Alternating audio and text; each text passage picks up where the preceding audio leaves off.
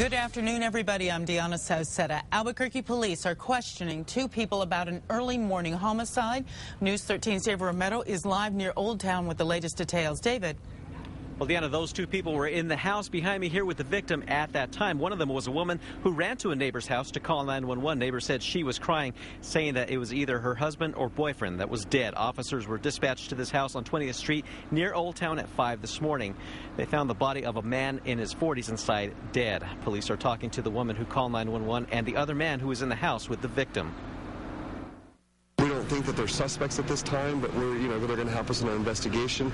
As it stands right now, this is a homicide investigation until it's deemed necessary to change the scope of the investigation. The investigators still don't know if the victim lived at this house, and right now they are not releasing his name or how he died. Deanna, back to you. All right, David, thank you. Police have been called to that house at least twice in the past 2 years for minor disturbances. Neighbors say there are people in and out of the home day and night.